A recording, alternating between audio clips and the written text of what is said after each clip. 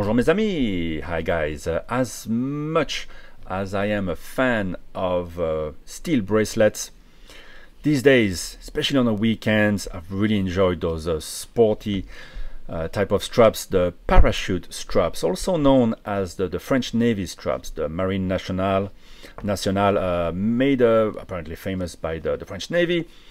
I don't know what's the connection to a parachute. I've never really done any skydiving. I'm guessing it has something to do with the safety. But these are really cool and have a lot of advantages over the typical NATOs.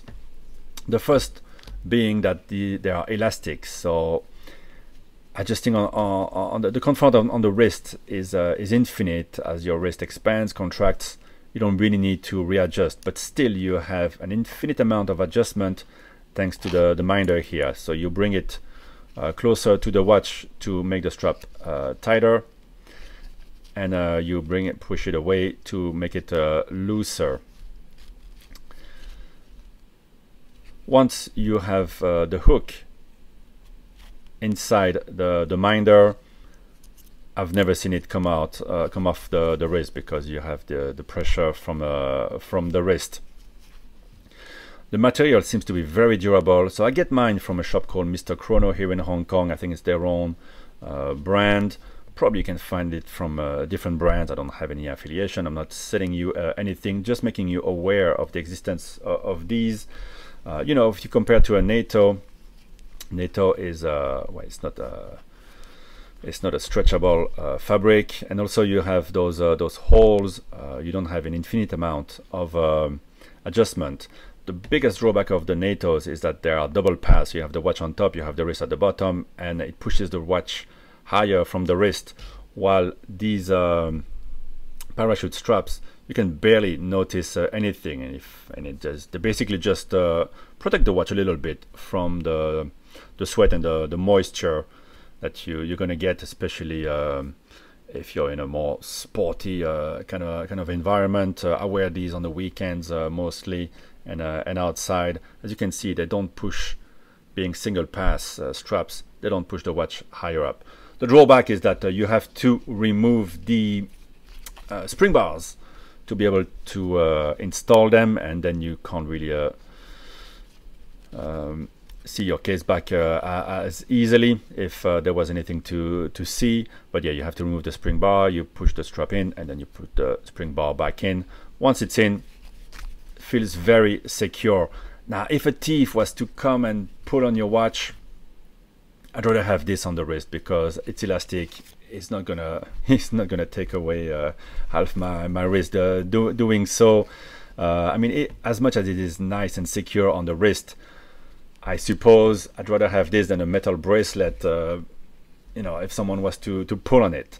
Although I think when you wear a watch on this, it will be a bit more incognito, you know. People won't really notice what watch you have on as much as when you have the bracelet, you know. When you have these, it looks a bit more sporty, a bit more under the radar, I find.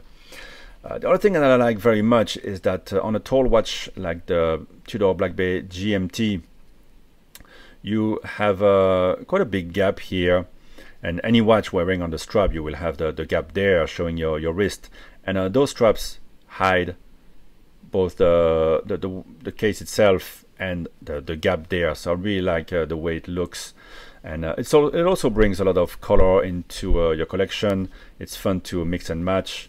Both of these look good. I'm trying something new on this watch. I think this black version will look very good, but this is a 22. Here I have I need a 20 for this one. So there's a bit more shopping coming probably.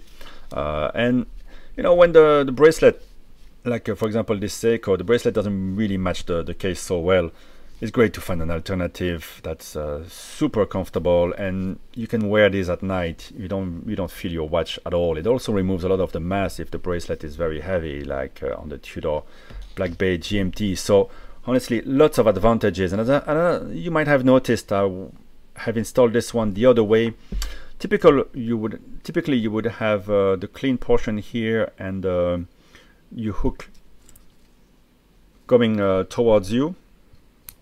If it's a bit hard to hook, you just push on the top there, and you hook it up here. So on the other side you leave this minder there. I don't know what it's called.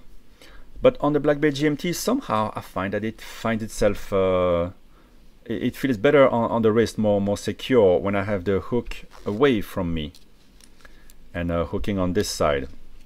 It's not any more complicated to hook in, and I don't mind looking at this bit towards me, having a cleaner side away from me. So try both. My advice: try both, because they both are valid and doesn't make any difference.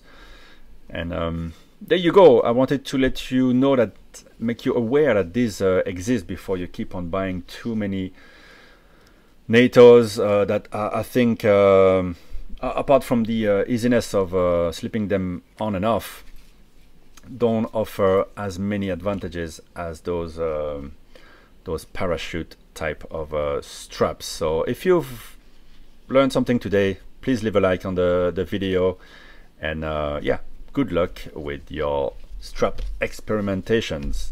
Bye bye guys.